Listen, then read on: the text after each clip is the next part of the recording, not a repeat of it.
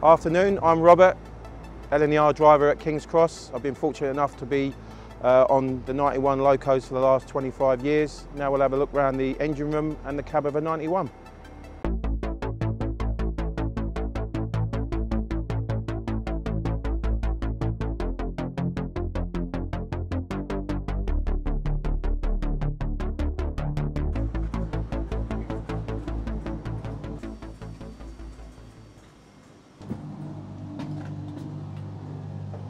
So this is a 91 cab number 1 end, and we'll put the key on and start the engine up.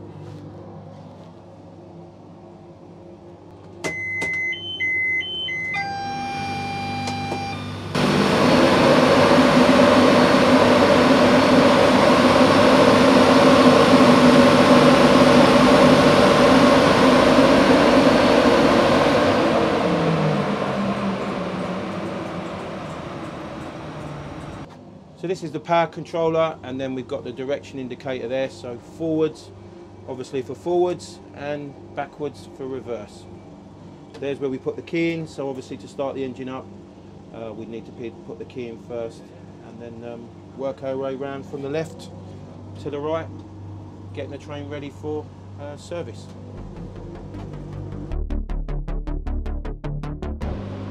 So we start here with the status panel, that we check that all the lights are yellow, no red lights lit up, that the parking brake's on, and then we'll walk, pan round, and then we see that all our lights are set up, ready to go, marker lights and headlights. And then we can see now we've got the bogie brakes, the main res and brake pipe gauges, and the air brake pipe and the speedo. At the minute we're waiting for the air to charge up.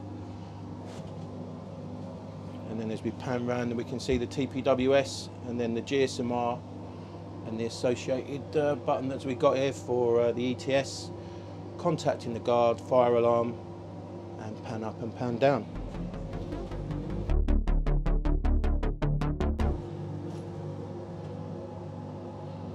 We can now see that the brake pipe's rising.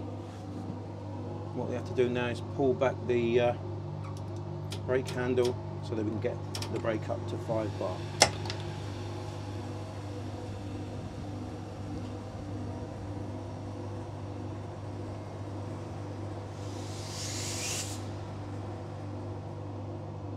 Now once we're up at 5 bar, we then do a continuity brake test, and then this way we check that the brake goes all the way to the back of the train, and we can check that by doing the brake isolating switch here. So we go to isolate, round to continuity, and then we see that the brake pipe is now dropping, the bogie brakes are rising, and then that way we can tell that we have a full continuity and that the brake test has been successful.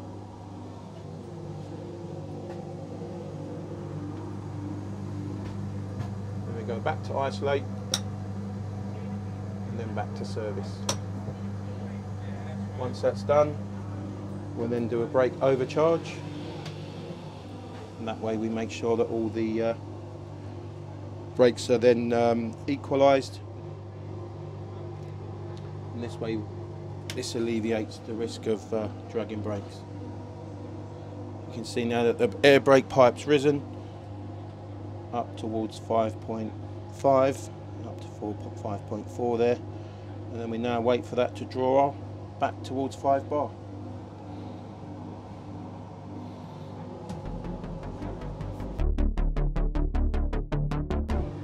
Whilst we're waiting for that to charge and then drop back to 5 bar, we're now going to the engine room. We've got the traction motor blowers, fire alarm, the fire bells, and as we walk through we've got the control cupboards coming up and some electrical cupboards there. This is the TDM panel. That makes sure that the front and the rear of the train are talking to each other. Got the big main res tank there. The TFDS panel there, making sure the lights are in green. Come down now towards the brake frame. We've got all the different brake cocks there, E70, and then the bogie brake cocks there. This is the battery box, and then we've got all the stuff for the pantograph. This is the control cupboard. We make sure the circuit breakers are in, nothing's tripped, all the lights are green.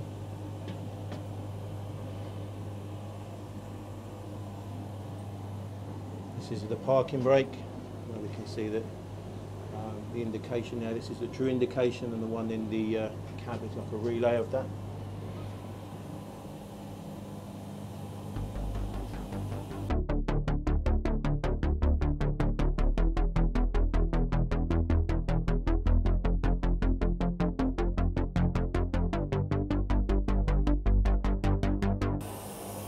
We'll go to number 2 end cab, which is very similar to number 1 end cab, and it's in the original old BR blue. These weren't refurbished when the 91s were refurbished, but everything else within the cab is exactly the same.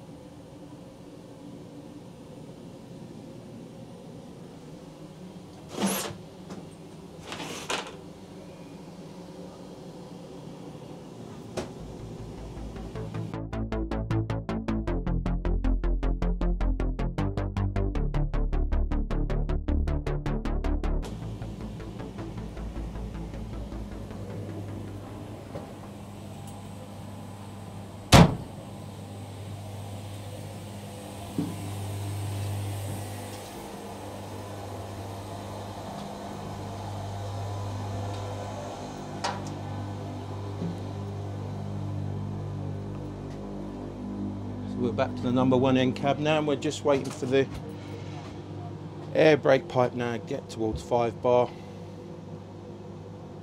Then once we've done that, we know that the overcharger's bled off then.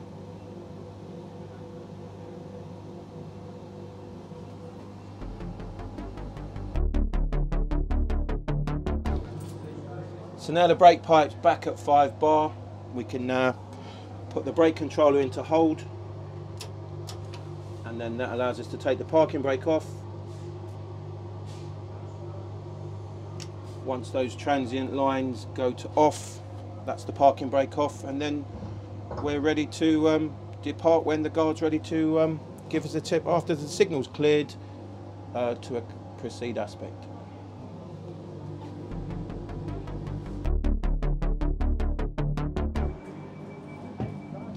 So another unusual feature of a 91 loco is we've got controls where the engine can be driven from a stand-up position.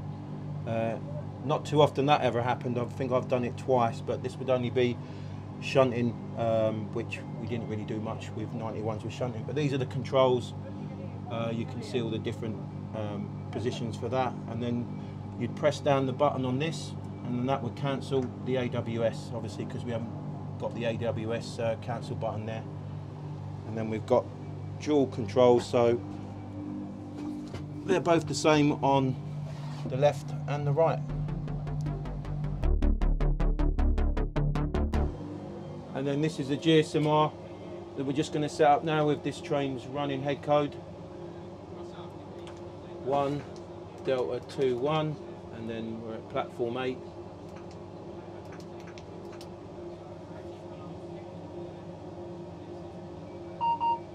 And that's GSM-R all set up ready for the journey of the 1603 King's Cross to Leeds.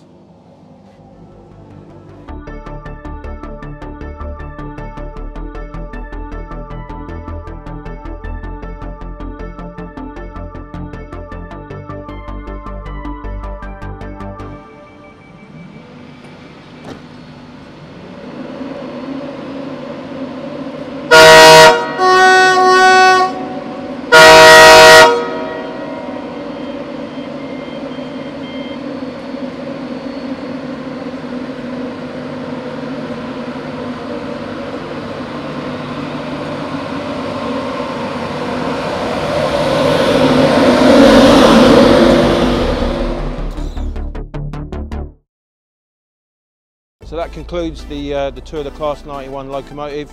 If you enjoyed the video, click like and subscribe.